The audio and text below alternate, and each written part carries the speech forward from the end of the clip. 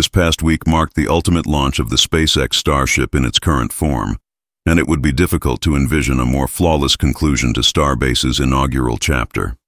The most significant development of the day is actually what lies ahead in the future.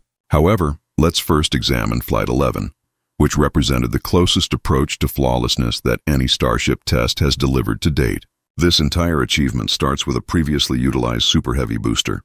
This is the identical rocket that we witnessed launching during Flight 8 back in March 2025.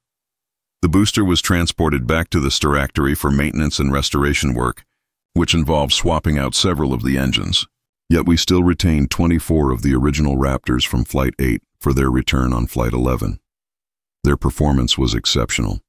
At this point, everyone understands what a triumphant Starship launch entails, and this mission was consistent with expectations.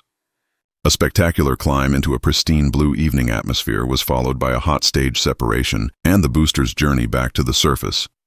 During this particular flight, SpaceX introduced a fresh experiment for their booster landing sequence. Similar to the two preceding flights, this mission would not involve a tower capture. Rather, they brought the rocket down above the ocean. This approach provides them with the liberty to experiment with innovative techniques without concerns about potential ramifications.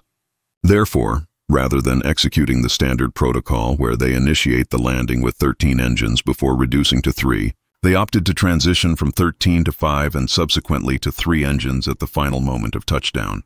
SpaceX indicates that this serves as a trial run for the updated procedure intended for the upcoming booster V3. It essentially consumes slightly less fuel during the landing sequence, thereby leaving additional fuel available for the initial liftoff. Simultaneously, in the vacuum of space, the Starship progressed flawlessly along its suborbital trajectory spanning the globe. The primary objective here is simply ensuring that the ship maintains control throughout the duration and avoids any catastrophic failures. Consequently, not only did Starship preserve control during its coasting segment, it also delivered a remarkable demonstration of the capabilities of those wing flaps when they managed to survive re-entry without melting away. At approximately T+58 minutes into the mission, and at an elevation of 50 kilometers, Starship initiated its first scheduled dynamic banking maneuver. This essentially represents their inaugural attempt at altering trajectory during flight. Rather than allowing the ship to descend naturally along a straight arc, they guided it through a semicircular path as it dropped. This represents a crucial test for upcoming landing attempts when the ship must return to its original launch location. It requires gradual steering from Mexico towards Starbase, Texas.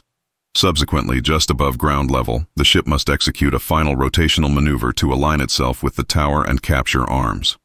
We observed the ship practicing this rotation at T+1 hour and 5 minutes.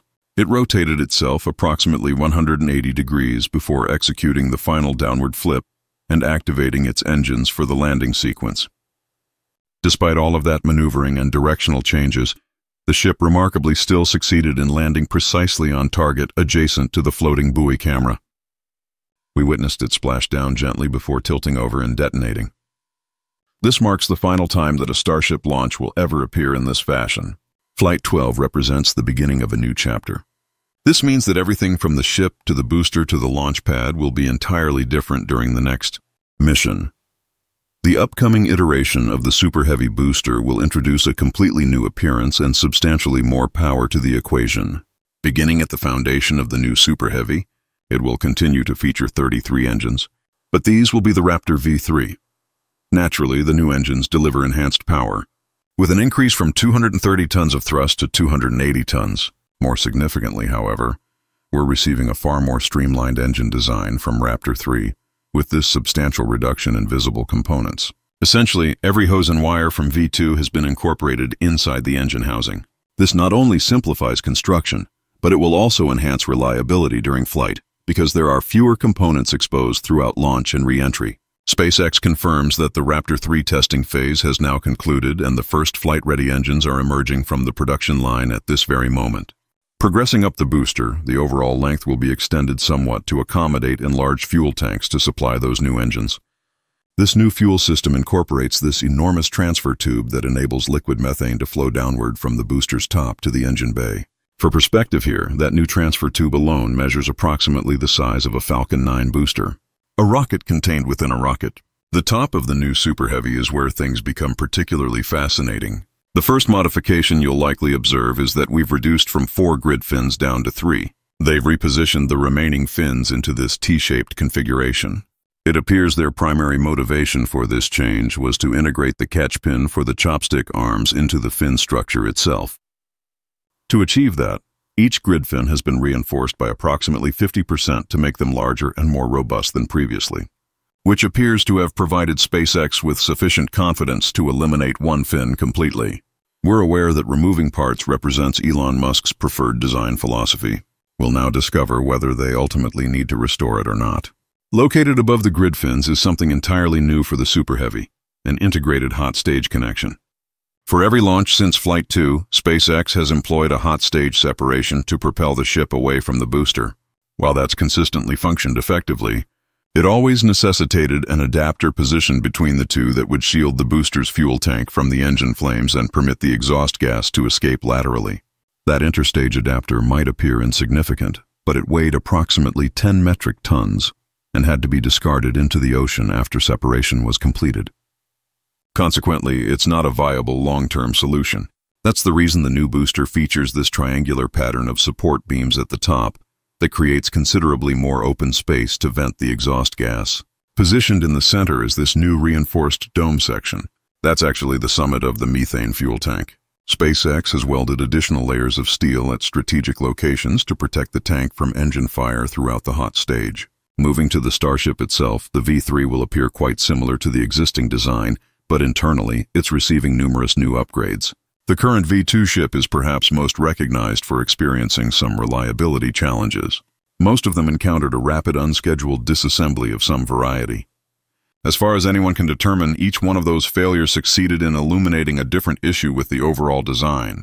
SpaceX has devoted this entire year to identifying problems, resolving them, then discovering new problems, and repeating that cycle repeatedly. Leading up to the previous flight test number 10, which was largely successful, we did observe the ship getting impacted by an explosion in the engine compartment that destroyed 2 of the rear control flaps before re-entry. Following lessons learned from all of those setbacks, the engineers at Starbase have completely redesigned the fuel delivery system for Starship V3.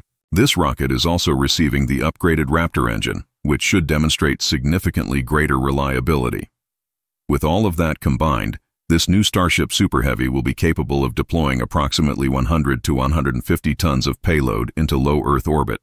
This will position it comparably with the capability of the historic Saturn V moon rocket from the Apollo program. However, Starship will also be fully reusable, something that would have been deemed impossible during the Apollo era. Addressing that reusability, SpaceX provided us with the most comprehensive preview yet of what an orbital docking and fuel transfer will entail. The exterior of the V3 ship will be equipped with new docking adapters on the rear side opposite the heat shield. It appears there will be 2 varieties of Starship, one with male adapters and one with female, or one designed for sending and one for receiving, whichever perspective you prefer. Following that connection, the 2 ships will transfer liquid fuel between them, which will enable the receiving ship to travel higher into space and reach new destinations. SpaceX has stated that this new Starship V3 is not the final design, but it will be the one that first lands on the Moon and Mars, or attempts to land at minimum. We'll observe how that unfolds. Supporting all of this will be a new and enhanced Starship launch pad and catch tower, frequently referred to as Stage 0. Flight 11 will be the final launch from Tower 1. And it will be the last occasion that SpaceX utilizes their inverted showerhead flame diverter. Tower 2 features a more conventional flame trench and water deluge system at its foundation, identical to what you'd observe beneath the Falcon 9. The tower itself will be taller and more robust than before. However, the chopstick arms will actually be considerably shorter than the original Mechazilla. The explanation for that is quite straightforward. Smaller arms can move more rapidly and will be more stable. When SpaceX constructed the first set of arms, they'd never caught a rocket before, so they didn't know how much surface area they would require. It turns out not very much. They're now building more intelligently. This provides us with much to anticipate, which is excellent news.